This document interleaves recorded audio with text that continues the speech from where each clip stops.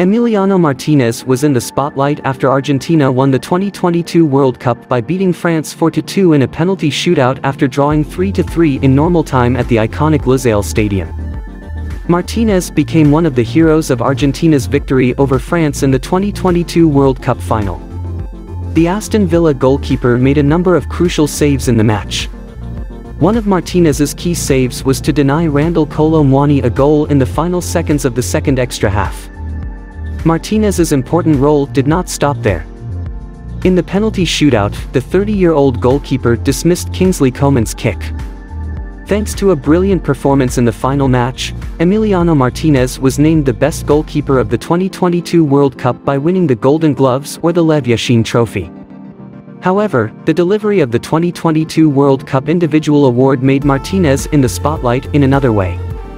Because Martinez celebrated the success in a lascivious way, namely putting the trophy around the pubic. In addition, during the celebration of the champions in the dressing room, Martinez again psywar to Mbappe. They were all heard singing "Let the Silence For" together. Then Martinez shouted, mocking Mbappe with the words, "For Mbappe who is dead," with a laugh, quoted from international goal. The Argentine team then continued the celebration until late at night. Of course, the mockery of Mart Veternez could not be separated after his goal was broken 3 times by Mbappe. In addition, the two had an argument before the match.